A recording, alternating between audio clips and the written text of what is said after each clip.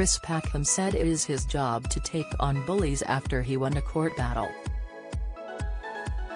A judge ruled the Springwatch presenter had been subjected to an online smear campaign.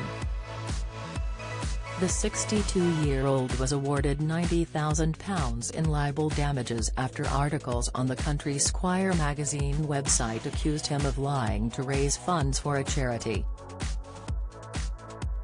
Asked if had any regrets about taking on the bullies, he said, No, that's my job.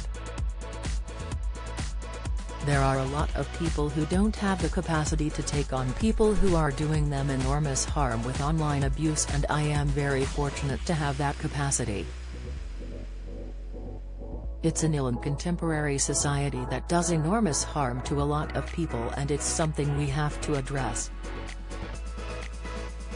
We can't have people being abused, particularly young people at a sensitive time of their lives.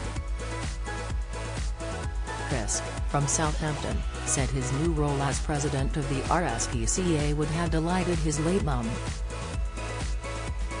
He added, When I was a kid, we used to go to a newsagent's called Elliott's, and there was an RSPCA collection box. Every time, I would ask my mum if I could have a penny to put in it. It was a thing we always did. It was a ritual. Chris now has his own collection box in his front room. The current series of Springwatch is situated at the Arnie Nature Reserve in Dorset. Chris said, I've been going there since I was a child. It gives us a chance to feature some new species. Springwatch is on BBC Two until June 15.